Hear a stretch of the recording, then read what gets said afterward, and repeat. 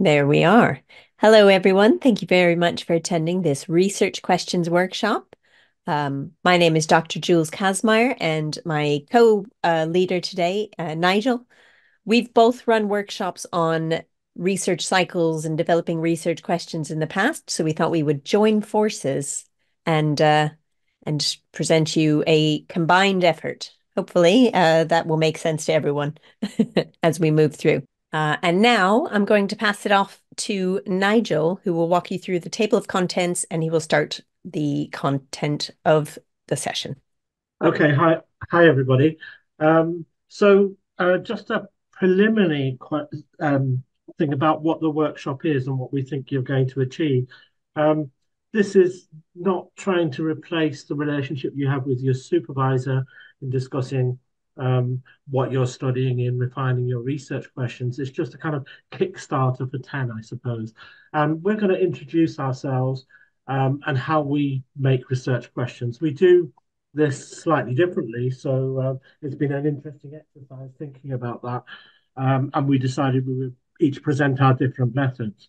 I'm then going to go on and talk about the research cycle, um, some types of questions, and some examples. And then we're going to move into a breakout session. In that breakout session, I think Jules will tell you more about that.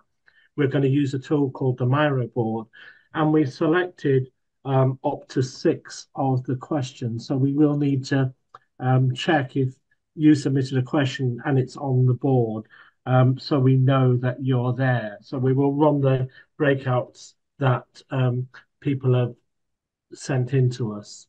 And then we'll kind of wrap up after that session. So that's the structure of the day. As Jules said earlier, if you have a question as we're going through, then pop it in the Q&A and we'll try and pick it up at an appropriate point. Okay, cool. So here we go. Here's me first, I think. So I generally start with a substantive set of interests, and most of my research is around housing, race, and migration. Um, and just thinking about how you start, I'd suggest you think about, first of all, what's the focus of your research, who your research subjects are, and any theoretical or policy frameworks that are applicable to the research you're going to do, and then broadly follow the research cycle, which I'll cover in more detail in a little bit of time. And over to Jules. That's right. It's me again. I want to give you a very brief walkthrough of my sort of academic experience. I started in linguistics, and then I moved to philosophy, psychology, and language, and then to complex adaptive systems, which was technically at an engineering university. And now I do computational social science with the UK Data Service. That means I use computationally intensive methods to address new social science research questions that we could never address without the use of computationally intensive methods, or to address old science, social science research questions, but in new ways that are enabled by the computationally intensive methods. And I don't have the same research cycle as Nigel will introduce next, because my academic experience here, although it's very social science oriented, being about, linguistics and psychology and philosophy, because of the computational methods, I'm much more quantitative focused, much more empirical research focused. And so I have an 8-step research cycle, the first three of which are relevant to developing research questions, which is identify the problem to solve, explore the problem, and formalize the concepts. So you kind of loop through these first three a couple of times. And by the time you move on to 4, 5, 6, and so on, you probably have a pretty firm research question. So we can talk about that a little bit more later on. But for now, I have another Mentimeter interaction for everyone. What topics are you working on? It's important to know that there is no correct answer here. You are working on the right things for you, I have to assume. But we are interested to know just broadly, just a couple of words, maybe a couple of big themes or a couple of focus words. Like what's in general, what kind of topics are you on? Uh, let's see. Oh, do I have to start? I don't know. Press enter to start quiz. Okay. This is a new thing. Um, right. I have set up this Mentimeter in a strange way that is giving us 30 seconds to enter the answers. For some reason, has done this as a competitive quiz instead of just showing the answers. I have no idea what happened. Apologies. But it looks like five people, six have answered, eight. Good. So you are answering, and they will show us the answers presumably when the timer runs out. Again, apologies for this. It would have been nice if it had just showed us the answers collectively as they were entered. Okay, so we've got some good ones here. Loneliness, gender equality, haptic tech, doctoral education, orangutan behavior. That's amazing. Business support policy, education, mental health nursing, sexuality and disability. Great. Some great broad themes, a couple that overlap in a few ways, but it's also a very diverse sort of set. So hopefully we can come together well enough in the breakout room section that we can give new perspective on each other's questions, and that's a really beneficial outlet. So moving on to the next section, I will pass it back to Nigel because he's going to go through his research cycle.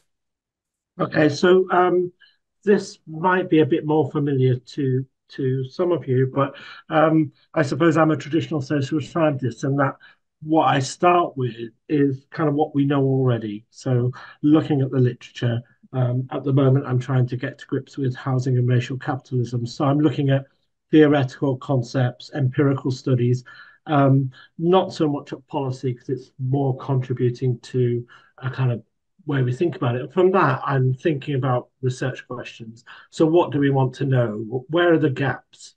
Um, and the cycle goes around to where's the data? What methods am I going to use?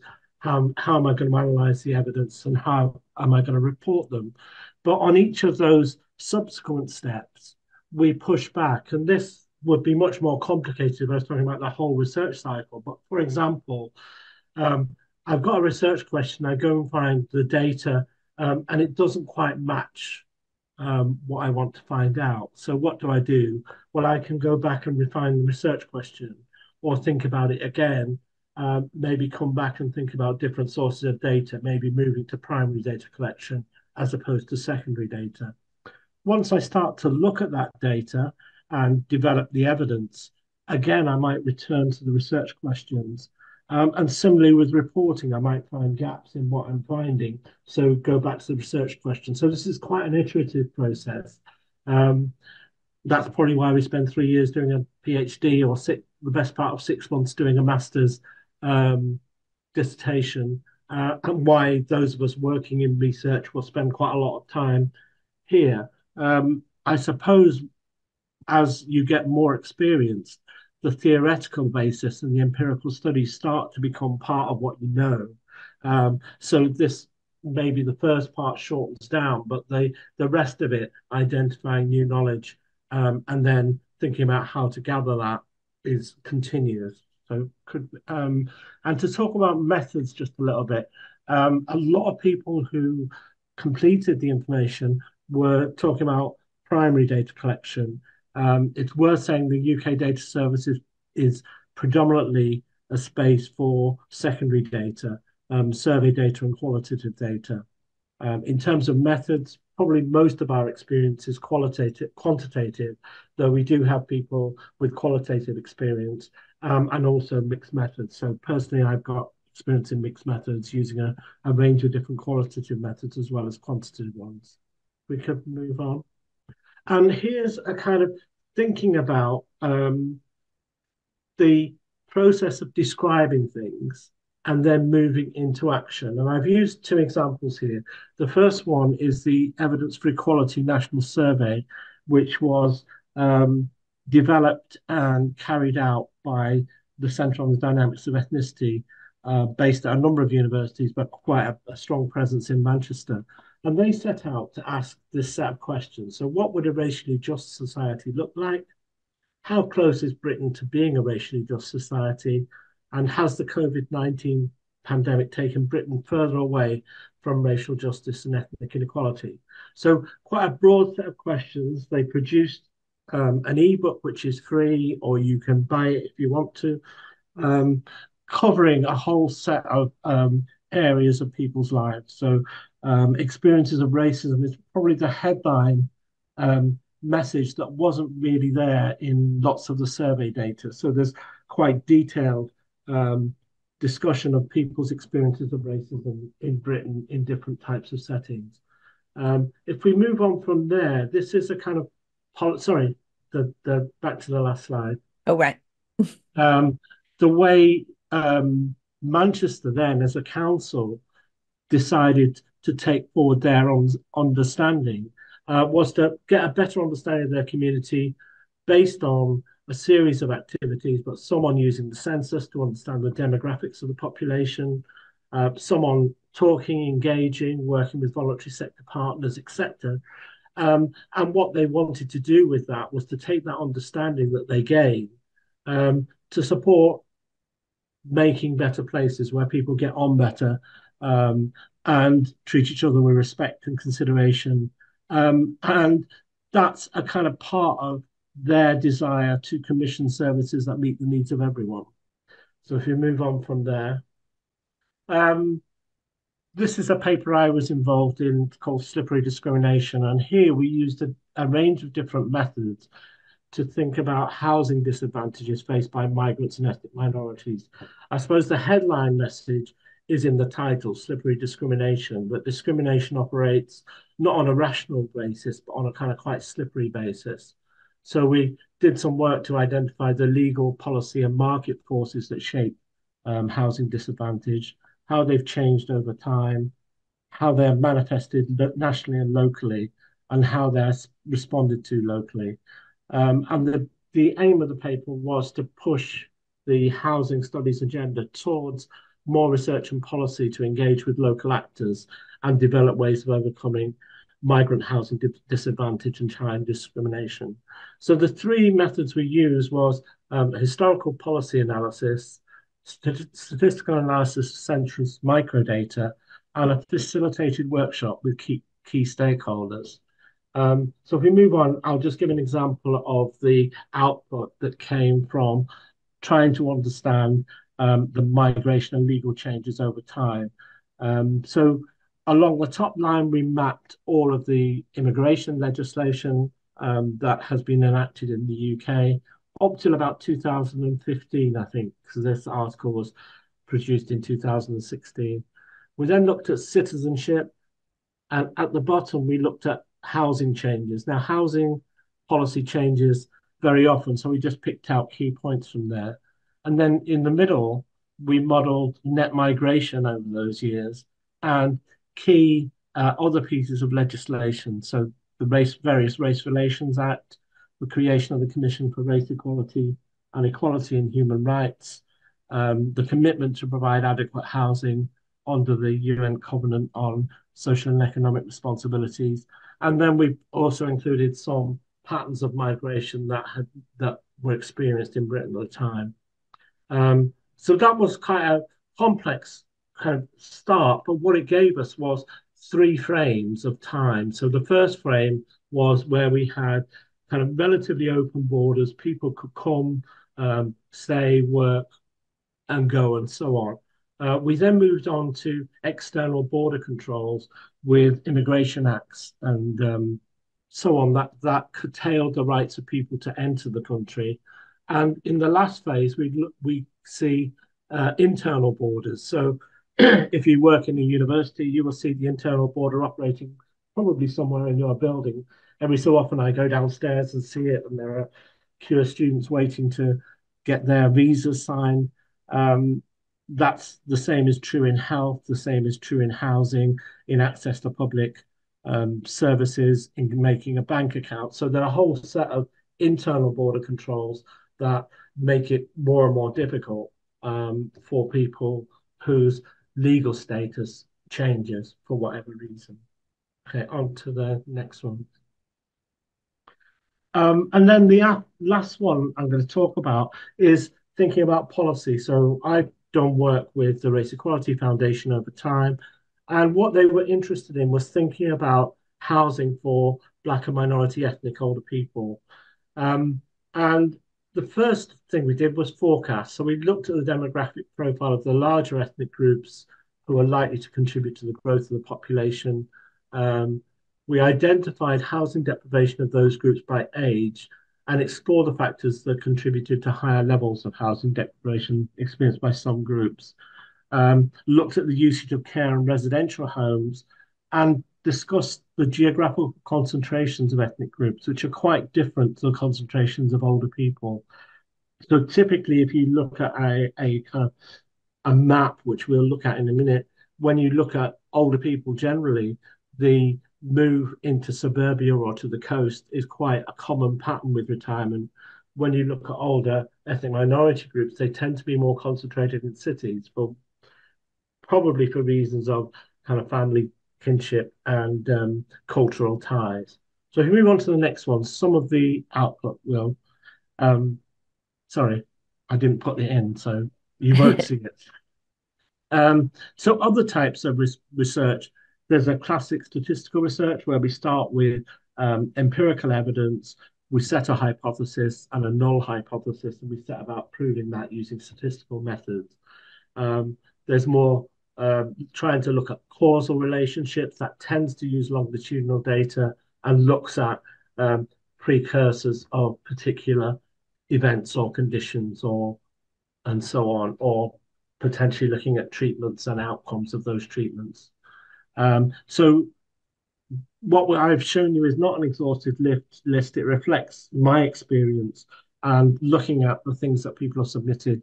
A lot of you are coming from quite different places. So if we move on to the next one.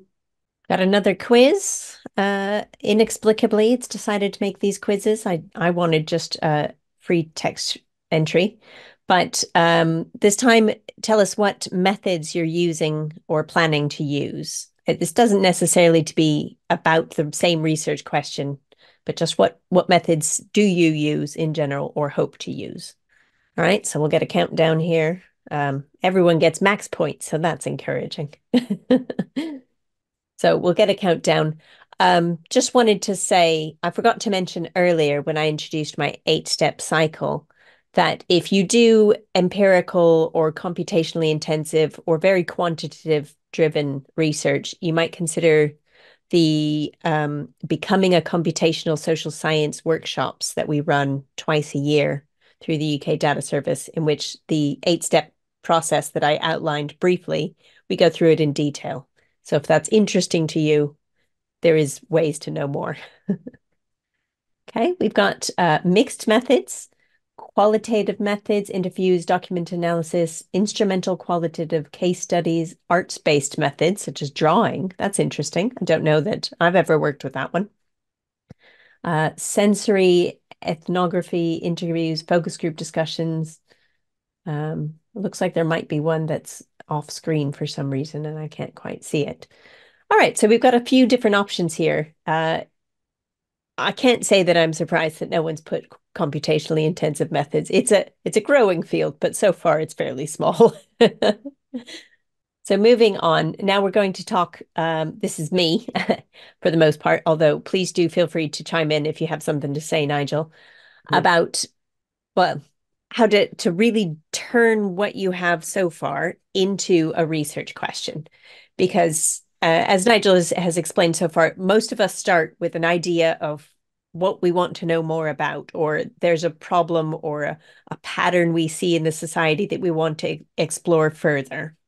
And you do then some literature research or some finding out what other people have done or, things like that. Maybe get a sense of what data is available, what methods you might want to use, and you start bringing all those together into a research question. But probably that will not be very well structured as a research question. So what you want to do is turn that initial, maybe fuzzy kind of research question into something that is clear, focused, and concise. These are the three things that I think are requirements for a good research question. So clear means using straightforward grammar, language appropriate for your audience, a sensible question. Focused means that it matches the time, resources, and data to which the researcher has access. And concise means it's expressed in the fewest words needed. Now, that's fewest words needed, not fewest words possible. I'll go through some more detailed explorations of each of these. So, clear, for example, if someone started with an initial research question like, how should social networking sites address the harm they cause? I would respond to say, this question doesn't specify what type of social networking sites, doesn't specify the harm at all or who is harmed. And it does ask your audience to trust that there is harm already, which is a bit ambiguous. It leaves a lot of room for interpretation. It's not the clearest way that this research might go about creating a research question. So I suggest something more specific, like what actions should Facebook take to prevent vulnerable users from exposure to extremist propaganda? That is a clearer research question than the original. So we can move on to focused, unless you want to say something about clarity, Nigel. No, it's good. It's No, clear no. enough. So focused is, what effect have anti-climate change innovations had? While a very interesting question, this is not focused. Um, it's just very, very broad. So what is, it doesn't specify the effect. So what is being measured or how, or what even is being studied? What do you define as an innovation? Doesn't specify the scope. So the space and time boundaries to consider. Are you talking about anti-climate change innovations around the world for all of history, or just in the UK in the last 20 years? It doesn't mention the detail. So what level of observation? Are we talking about individual units? The heat pump that I want to install in my house, or heat pumps in general, or any kind of greener heating technologies? This is the things to consider about specificity and focus. So a more focused question would be, what effect have UK government green grants had on heat pump installations since 2008? Clearly, this is more focused. It's the kind of thing you might be able to answer in 6 months to a year, whereas the original way that this was phrased, you might struggle to answer that in a career. Concise. This one's a little bit silly. So, what measurable difference can be seen in pre and post COVID academic lockdown testing outcomes of human individuals between the ages of 13 and 19 when those individuals are domiciled within the country of Great Britain and Northern Ireland? Obviously, this is overly academic, and the effect of that is it doesn't make it seem more clever or more intellectual. It just makes it hard to follow.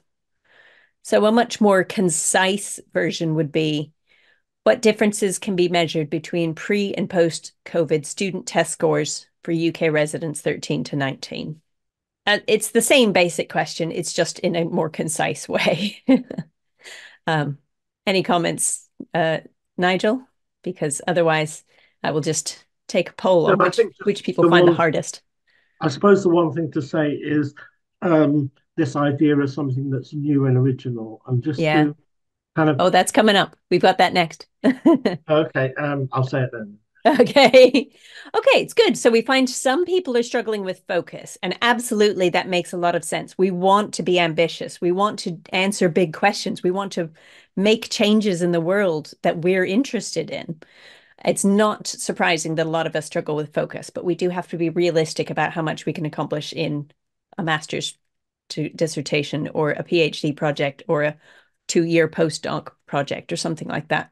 Few people struggle with concise, and I understand that as well, because there's a lot of academics who like to sound really hoity-toity, I believe is the technical term for it. They like to sound clever. They like to use big words just for the sake of it, not because it's the right word. So nobody struggles with clear. So I appreciate that. We're all perfectly clear. However, we're wordy and overly ambitious. So here's 4 more things that I think research questions should have. These I've marked as desirable rather than required. And novel, this is the one that Nigel was commenting on there just now. This should address a question or problem that is not yet fully or sufficiently addressed. Now, this could mean you take a well-accepted method and a well-accepted topic, but apply it to a new population, or you maybe slightly change the method and see if you get different answers. Novelty is subjective. Don't feel bad if you're doing something that's very like what someone else has done, as long as it is not completely the same, or it even could be completely the same if your purpose is to verify the outcome.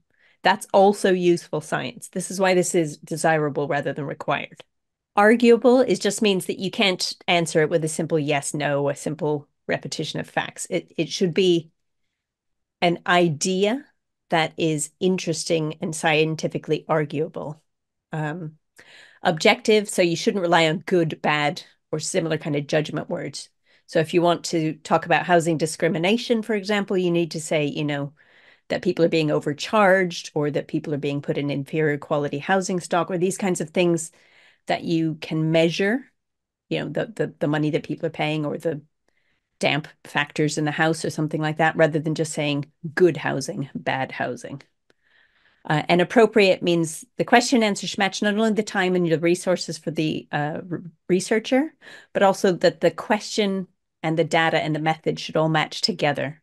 So you shouldn't expect to answer a qualitative, sort of descriptive big question with some simple statistics. Likewise, you shouldn't, shouldn't approach a simple kind of straightforward comparison question with a wide ranging focus group. Maybe statistics are the right answer for that. Any comments, Nigel? No, no, I think you picked up the point I was going to make. So, Yeah. yeah. Yeah. Novelty, it's good to be novel, but it's more important to be appropriate for the research you're doing. So don't get hung up on novelty. Uh, and of those four that I've considered desirable rather than essential, maybe you disagree. Maybe some of these are absolute must-haves for you, and that's fine. So think a little bit about it. Maybe which of these is most important to you. Yeah, see, novelty, it's really important to a lot of people. People like their novelty. Arguable, I quite like that one. I think for a good research question, I would agree. I would want to make it arguable. But again, it depends on the research focus, the time you have that's allowable. It might be worth for you to have a very straightforward, simple to answer question that you've answered very well. Less love for objective and appropriate. Those are maybe a bit weaselier. Okay. Before we move to breakout, do we have any questions that you want either myself or Nigel to answer?